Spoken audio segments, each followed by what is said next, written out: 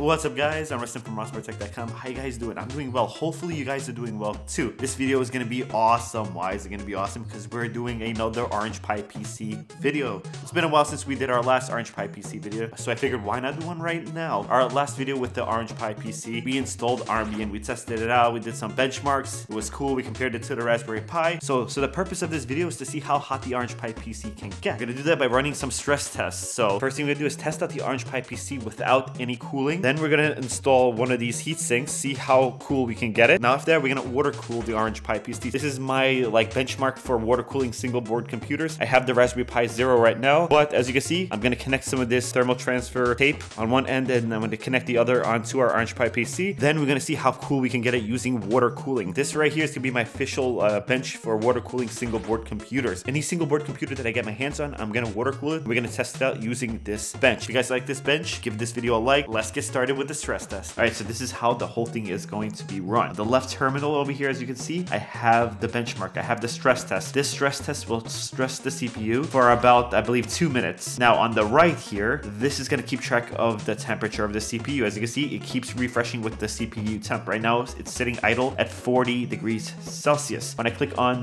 this terminal and I hit enter, the stress test should start for 2 minutes. Once it stops, we'll come back and read the temperature at the end. The stress test is starting right now, and you should be able to see the temperature automatically go up right away. It went from 41 Celsius to 56 Celsius to 58, and the temperature is going to keep rising. So after 2 minutes, I'm going to be back and we're going to read the temperature at the very end. All right, the stress test is complete and we're sitting on a temperature of 72 Celsius. So 72 Celsius is our temperature for the no cooling. And as you see, as the stress test stopped, the temperature starting to go down again. So 72 was our highest, or was the temperature at the end of the stress test. So we're going to move on to the next test. All right, guys, welcome back. And now we're gonna do round 2 of our test. So round 2 of our test involves a heatsink. I connected a small heatsink to our Orange Pi PC, and between the heatsink and the CPU, there's a layer of adhesive tape, thermal adhesive tape, which transfers the heat onto our heatsink. And now we have a base temperature of 38 degrees. Now our previous test, we had a base temperature of 40 degrees Celsius, but there's not a big difference in temperature. It's only like 2 degrees. And as I'm talking to you guys, it's jumping from like 38 to 39. So again, that's not a big change in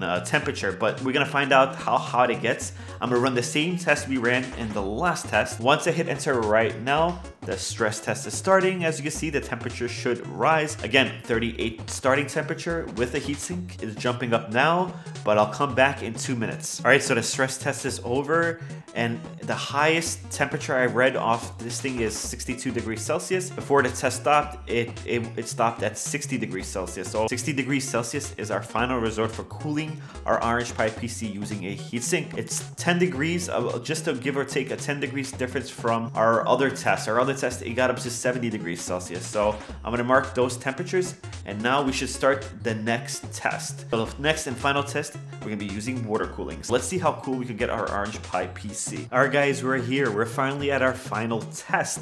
I connected all the water cooling stuff to our Orange Pi PC, and we're gonna run the same test. So on the right here, you can see our base temp is at 29 degrees. It was at 28 before.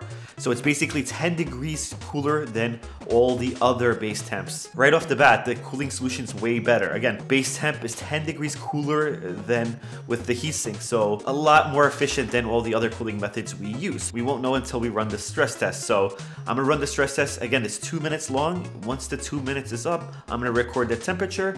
Then we can move on to the next part. All right, guys, so the test is over, and I'm recording a temperature of 45 degrees after the test. It got as high as 47, but before the test was over, it dropped down to 45 degrees Celsius. So that's pretty much amazing. All right, guys, so let's look at some of the results here. I use something called meta-chart.com to create this cool meta chart. If you guys are interested, it's free, meta-chart.com.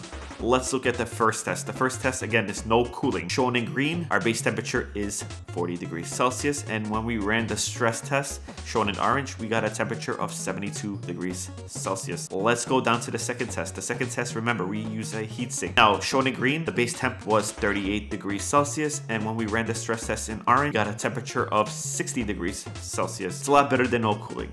Now, let's go to our third and final test, water cooling.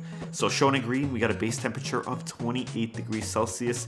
That's like almost half the difference of the no cooling. So water cooling is really efficient. Now in orange, this is our stress test. We got a temperature of 45 degrees Celsius.